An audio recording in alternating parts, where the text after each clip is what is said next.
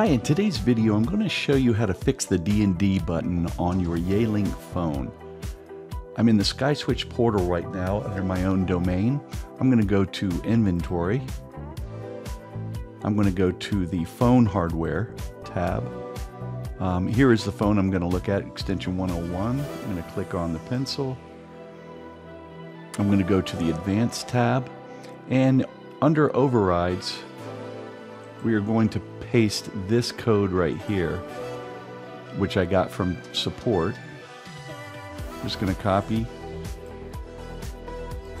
and paste it in here, which I've already done. You're going to save it, and then you're going to go to PBX, NDP, and resync the phone. This is the phone we're looking at, extension 101. Hit resync, and that's all there is to it.